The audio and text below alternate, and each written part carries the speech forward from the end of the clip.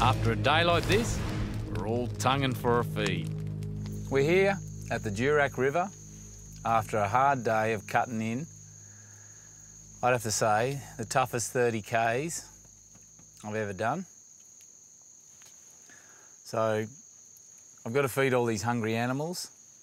So what I'm going to do is the quickest and easiest roast so that I can go and sit down while the thing cooks. Now what I'm going to do is I'm going to do veggies, the roast and the gravy all in one.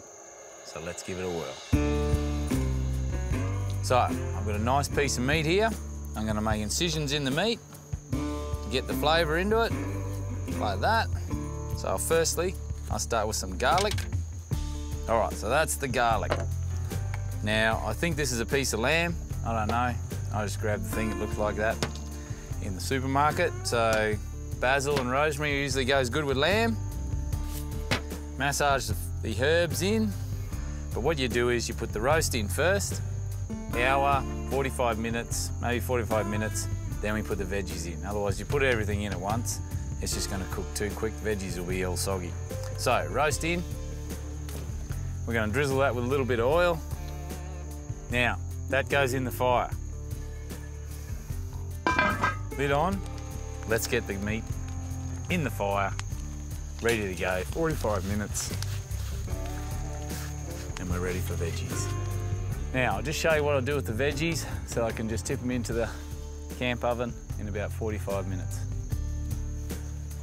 Now, remember I told you I was going to do it all at once.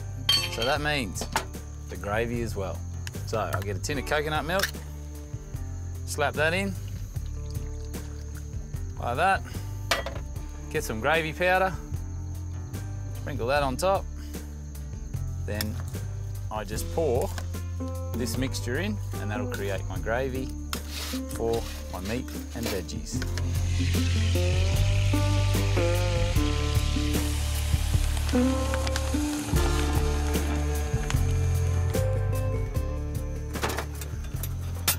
She's ready. Let's have a look. Oh, that smells good. All right, let's serve it up, see how it goes. There's our juice. Well, gravy come juice.